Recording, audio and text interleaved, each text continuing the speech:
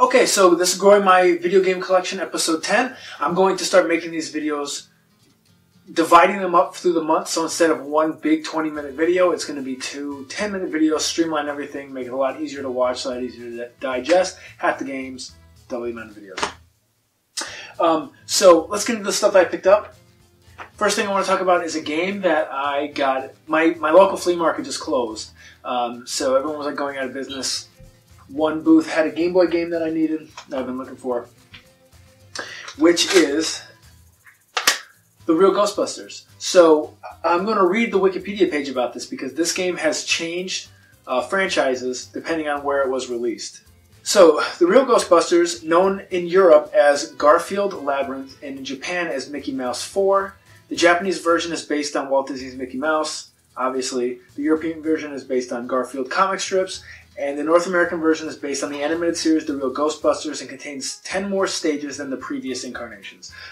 So this has changed throughout the entire world or whatever. It's like a puzzle platforming game where you have to collect these stars. So there's a certain amount of stars in the level. There's more stars as the levels go up. You have to, once you get all the stars, you'll get a key where you can leave out the door. You have to destroy blocks as you go and avoid enemies and walk up ladders and stuff.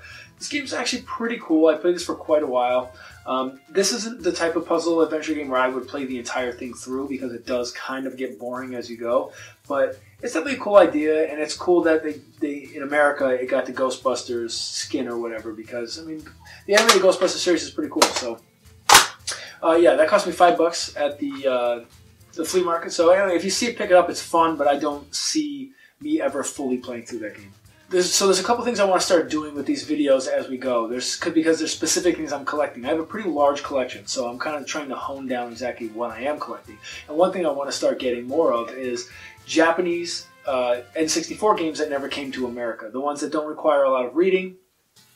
So one of the games that I just got was, this is Puyo Puyo Sun 64. So if you guys remember Dr. Robotnik's Mean Bean Machine, that was the American reskin version of Puyo Puyo for the Genesis. This is the same type thing where you have these colored droplet type things that fall from the top of the screen. When you connect 4, it will destroy the block of 4. It will throw trash onto the opponent's screen, and then the things drop, and you could try to combo and whatever and try to have a huge thing, but the point is just to outlast the opponent. This game is actually really colorful, and there's an insane amount of different characters you can use. It's pretty crazy how many they put into this game. So this is the only Puyo Puyo game I've ever played besides Mean Bean Machine. And it's pretty cool. I played this with Summers. We had a good time playing it. It's cool. That game only cost me $5, and that was including shipping from Japan. So there's some really cheap games that you can get that never came to America just to try out. You will either have to have a modded N64 for that, or just have a game where you can swap the back, because the region lock on an N64 is the back piece of the cartridge. The slots are in a different spot. Anyway, good game. Pick it up. Another thing I've been trying to collect is I've been trying to get all the Activision games for the Atari 2600. I started doing this a couple years ago when I got Dragster, and I just had such a blast playing it. And I have probably 15 now, so every time I see one, I'm trying to pick one up. This game is called Dolphin. This is another game I want to read the description of, because when I put this game in, I had no clue actually what to do. So I actually had to look it up. So, Dolphin. So Dolphin is a unique game that requires you to use your ears as well as your eyes to be able to play the game fully. You are in control of a dolphin who needs your help in swimming through the ocean, through the schools of seahorses, and being able to get the good currents, the arrows which are going in her direction, while dodging the hungry squid and the bad currents, which are the arrows going against her. You will hear a set of beeps before each school of seahorses appear, which is the dolphin's sonar. You must listen to the pitch to determine where you can swim through. The higher tones means you can swim closer to the surface, while the lower tones mean you can swim closer to the ocean floor. That is pretty awesome. It takes a little while to fully grasp the full range of all the different pitches to know exactly where you can go through, but it's definitely pretty unique and awesome once you get used to it.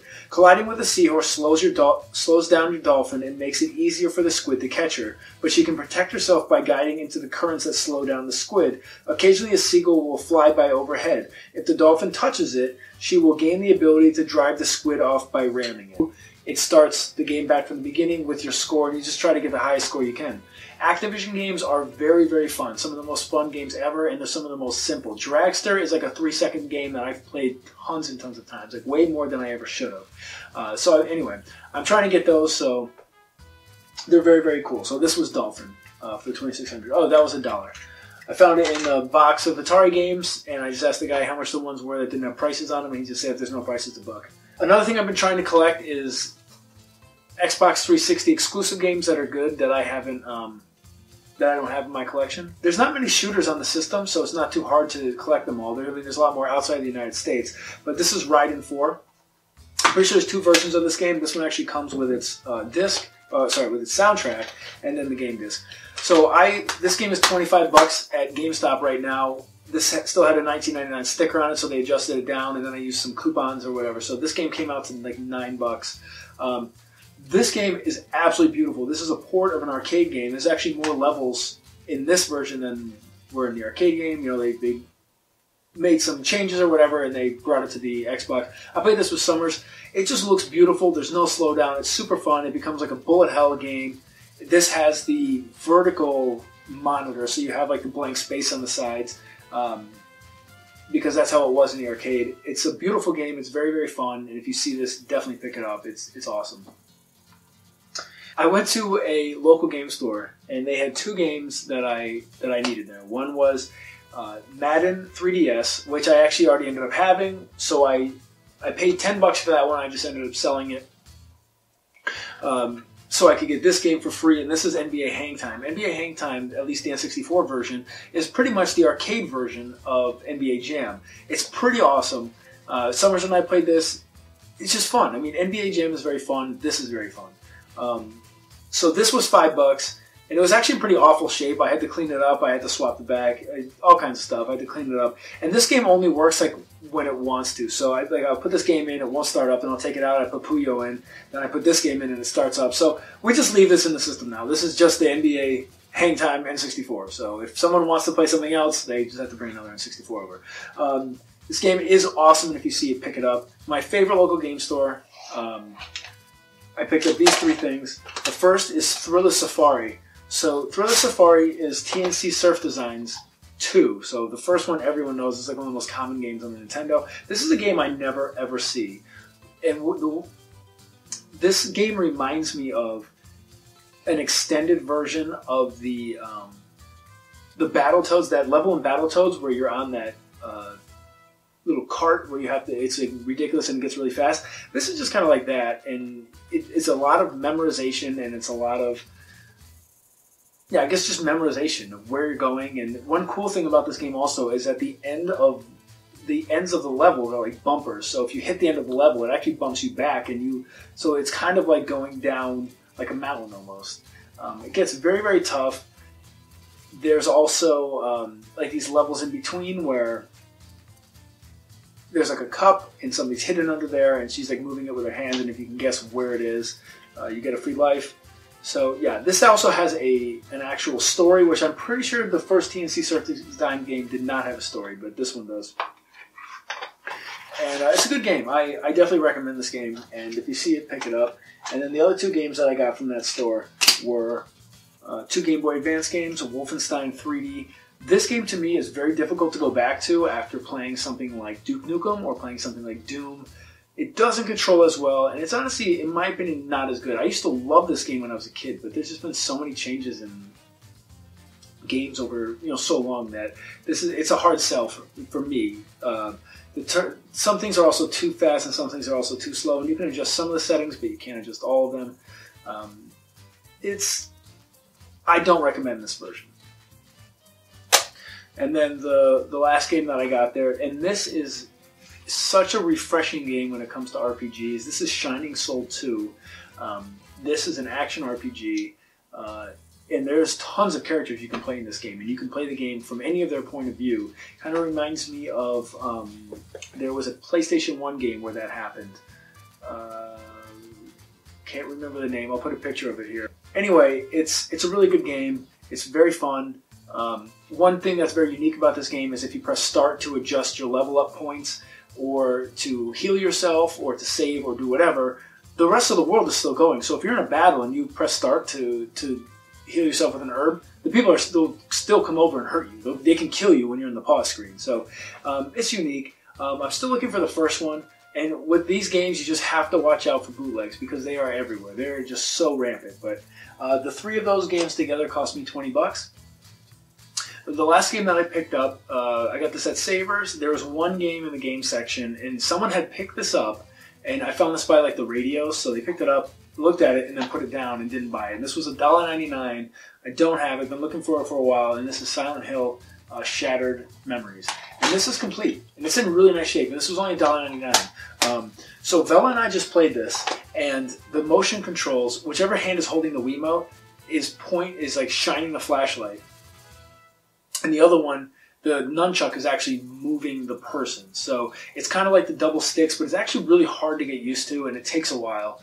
And there's parts where you're running, which are actually kind of hard to control. But one thing that is cool is this is a game that, if you ever played Until Dawn, there's like that psychological aspect where you're in the psychiatrist's office, and they're trying to adapt the game, they're trying to find the settings of something that, like, the kind of person that you are, and then build the game around that.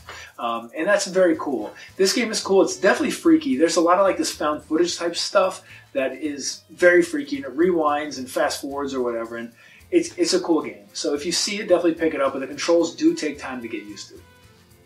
So that's all the stuff that I picked up for this video. Now we'll just talk about some stuff that I've been playing, listening to, and watching. I beat finally Overcooked. This game, when it came out, was $16. It came with all of its DLC. So the Gourmet Edition includes the Overcooked game, the Lost Morsel, and the Festive Seasoning, which are the 2 DLCs. Comes with both of them. This is a game where it's up to 4 people, where you're in a kitchen and you're trying, all the food orders keep coming in, and you have to try to make the food as fast as possible and correctly and get it out before they get pissed and leave. And then you have to make a certain amount of money to get past the level, and then on top of the amount of money you make to get past the level, you earn more and more stars. So 3 stars is the highest, and if you play with 4 people, it requires you to make the most amount of money. 1 person requires you to make the least amount of money. It'd be nice if all the DLC was on this disc, but this game was honestly so cheap, and this is a game where I never would have expected it to actually have a physical release. That, I mean, I just downloaded the DLC, and it was free anyway. You unlock different cooks as you go, and it's just an overall very, very fun game. This is 4-player, up to 4-player couch co-op. You'll have a blast playing this. If you don't have it and you have a PS4, buy it. Another thing that's cool about this game is you can play 2 people to a controller. So if you only have 2 controllers but you want to play with 4 people, that's a thing that'll happen. You can play all 4 people on 2 controllers. This game is a blast. Get it. There's no excuses not to own this game. So the movie that I watched is Whatever Works, which is a Woody Allen movie, and has Larry David, who of course made Seinfeld, and Evan Rachel Wood, who is in Westworld. This movie is not as good as the other Woody Allen movies, but I love Larry David, so it's definitely entertaining because he's in it. My biggest gripe with this movie is they break the 4th wall like they do in Annie Hall, but they make you feel like you're an idiot, and they keep explaining to you that they're breaking the 4th wall. Like, we get it. You don't have to tell us. You don't have to keep making a story around the 4th wall being broken. Just break it and move on. So it's not amazing, but it's not bad. And it is Larry David, and he's the man, and he's super charming, and he's great. So yeah, check it out at least once. The CD I've been listening to a lot these days is Thrice, The Artist in the Ambulance. I haven't listened to that CD in so long. I can't believe, I can't even think about the last time I even listened to that CD. But I don't even know why. I just started listening to it the other day. And it's just a perfect CD beginning to end. Cold Cash and Colder Hearts, Under a Killing Moon, Stare at the Sun, Artist in the Ambulance. I mean, every song is great. Those are probably my favorite standout tracks on it. But definitely... let me know what you're playing, what you're reading, what you're listening to, what you're watching, whatever, and yeah, stay nerdy. When that brakes stop, hear the tires squeal. Red light can't stop, so I spin the wheel. My world goes black before I feel an angel steal me